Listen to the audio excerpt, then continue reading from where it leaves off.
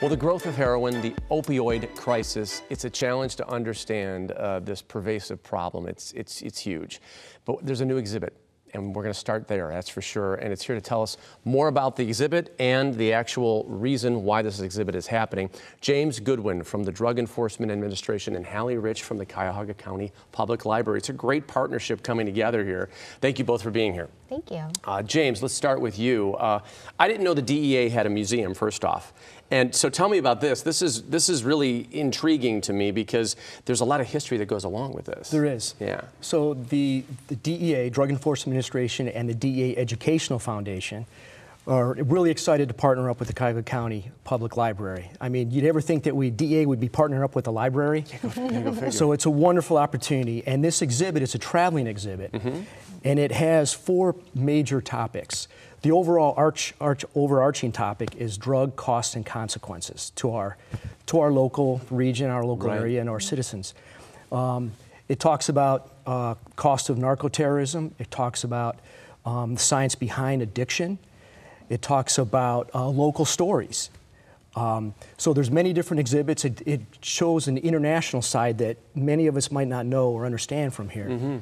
So, for example, a drug lab in Colombia where they process cocaine. Oh my! And that's an automobile accident based on an overdose or use of and James, drugs. you said it. The consequences are actually focused on here because if you do this, you're going to get this, and that's just so important to educate. No doubt about it.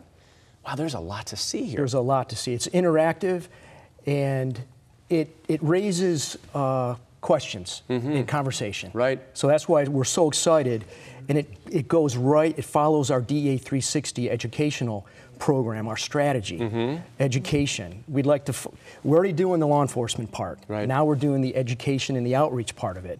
And by joining with the library, it's a wonderful opportunity.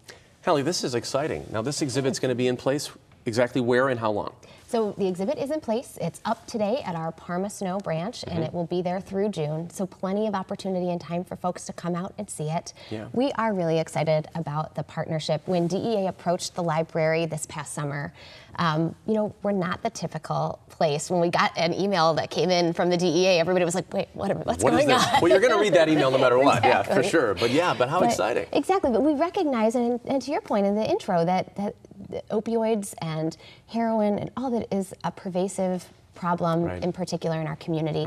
And this educational exhibit that has traveled the country, 22 million visitors have seen this exhibit since it opened in 2002. And we thought it was really important to bring it here locally to Cleveland. And it's so important too to realize that this is nothing new. I mean, the opioid, the epidemic that's happening here is taken over, but it's going way back. I mean, heroin, the use of heroin has been abused for decades upon decades. Yes. If not a long time, even longer than that. It's just so important to realize this is where it's been, this is where it's going. If we don't do something about this, that's called education. Yeah, that's awesome. All right. Well, I have to say too that this opens.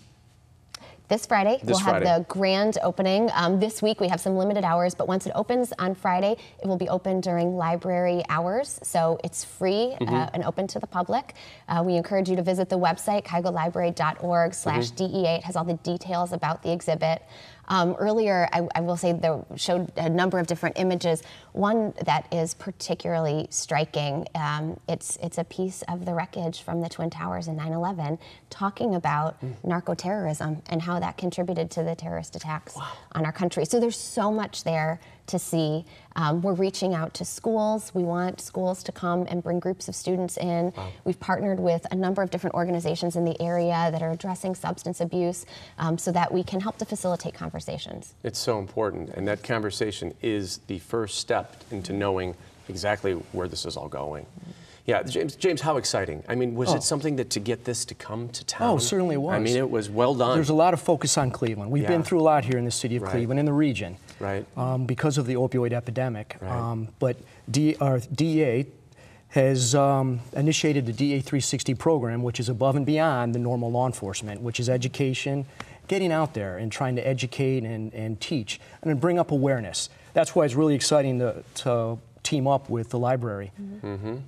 And I love the library, especially that branch. I go way back, Great. into grade school.